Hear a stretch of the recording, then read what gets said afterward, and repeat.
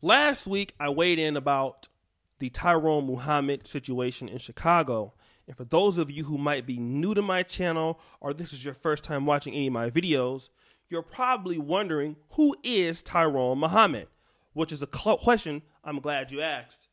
Tyrone Muhammad is a black man from Chicago, Illinois. He is a member of the Nation of Islam. And he was told of some incidents about a Korean-owned nail shop that was disrespecting black women. One of the incidents where there was a 15-year-old African-American lady or girl that was pushed or shoved or held hostage or something like that. Well, Tyrone Muhammad had heard about this. He was tired of hearing of it, and he wanted to make a stand. So what he went and did, he took some bricks and threw those bricks through their windows. And pretty much he told the black women that he was going to do it. Like, told them to come out and that he was going to do this in order to vindicate the black woman from this disrespect that they're receiving from the Korean nail shop owners. Now, after that, he was arrested and then bailed out subsequently. He gave an Instagram interview.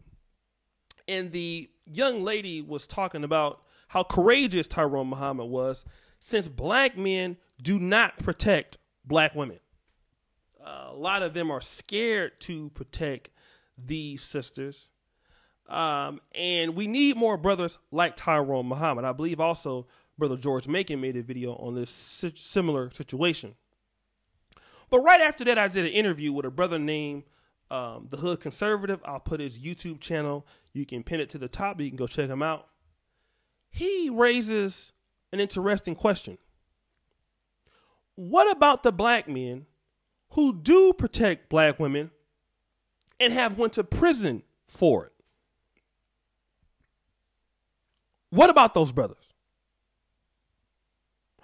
See, now we're getting into what David Carroll calls the rabbit hole, where we're getting a little deeper into this, because on one hand, black women were saying that brothers don't protect them.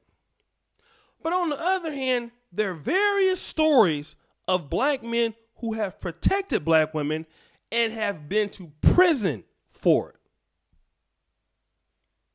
You see, what we don't want to talk about and what some black women don't want to talk about is some of the most protective group of men in America are black men. We've been taught, if anything less, don't protect anybody but your mother. You better protect your sister,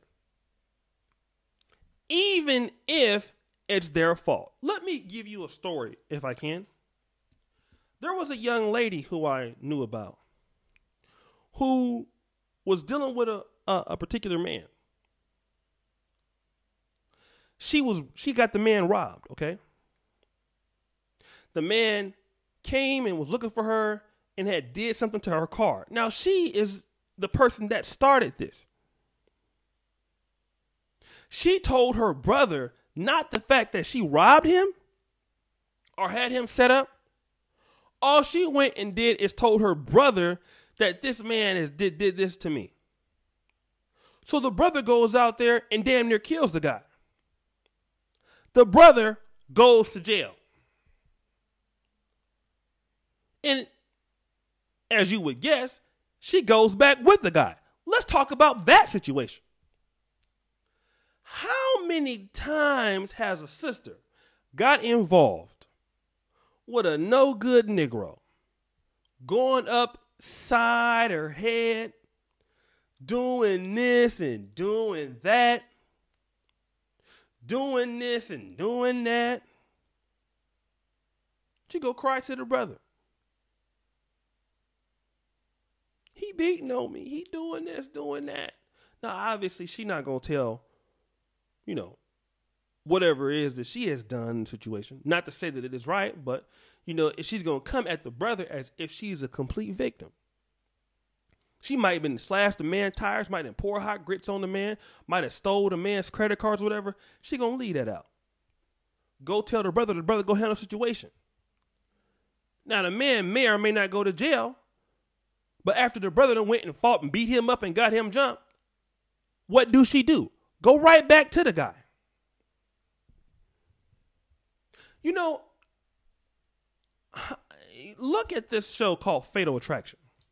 It's on TV One, but you can look at it on YouTube. How many women are documented that have a husband or have a boyfriend, usually husband? They will go out and get life insurance policies. I'm really preaching right now.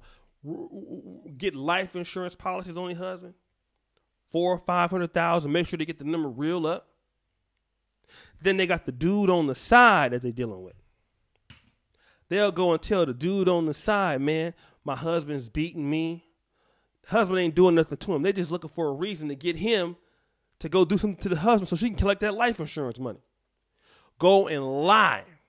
Use that man to do something to the husband on her behalf. And he go to jail. And if he don't snitch on her, she going to keep that $500,000 life insurance policy. You have black men all in jail right now. Indirectly or directly behind protecting some woman. And only to find out why he locked up in jail, she done moved on with her life. He there doing 10 years, doing 8 years. She ain't putting that money on the books no more. She got somebody new. She done forgot all about him. And he is and wasted his life or wasting part of his life destroyed. I remember doing a story. Now, I don't know if I forgot if these people were black or not, but I know this has happened similarly. You had a female who went out and had a threesome with some dudes. And one of the dudes was trying to record it. She went back and told the boyfriend that the guy forced himself on her. Like basically tried to, the R word, right? The RAP word. You get what I'm saying? In the E. I can't say it on YouTube.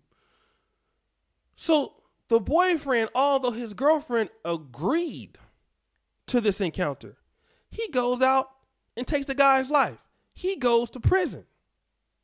Not only did he do that, he went and got some friends to help him. Now they all behind jail cell, and she didn't lie about it. She ain't went to jail.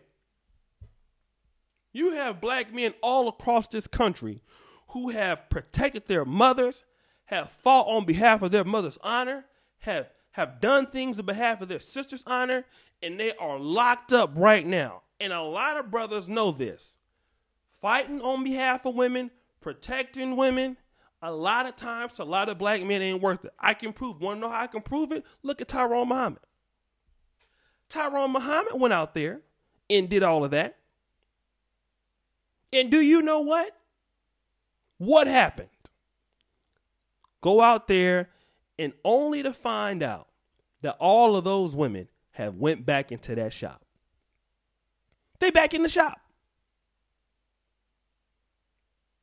So he pretty much did that for nothing. He went to jail and got a pending case for nothing. So basically, are you saying we want black men to go out there and risk their lives on the line and put their lives on the line for you not to appreciate it? That's what it sounds like to me, because the black man is the most protective man over his woman. Especially the women in his family. But don't nobody want to go out there and be stupid. See, what I'm hearing from a lot of sisters is, we want you brothers to go out there and defend us no matter what we're doing. Go out there and be dumb. Go out there and put yourselves in harm's way.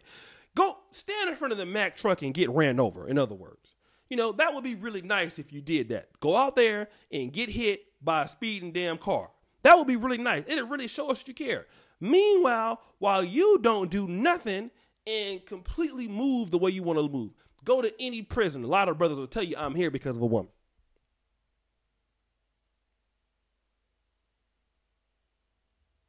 But anyways, I wanted to defend our brothers. Tyrone Muhammad ain't the first brother that went out and done something like that on behalf of his mother's honor or sister's honor or a black woman's honor. A lot of brothers in the pen right now have done the same thing. So I will not let anybody speak bad on black men's name as if they don't protect black women. And I believe the hood conservative is right. A lot of brothers in the pen right now wish they wouldn't have did that. Well, anyways, thank you for supporting the channel. All my contact information is in the first comment. Check me out. My Patreon is there. My email, all that information. And as you know, the buffoonery remains at an all-time high. I'm out.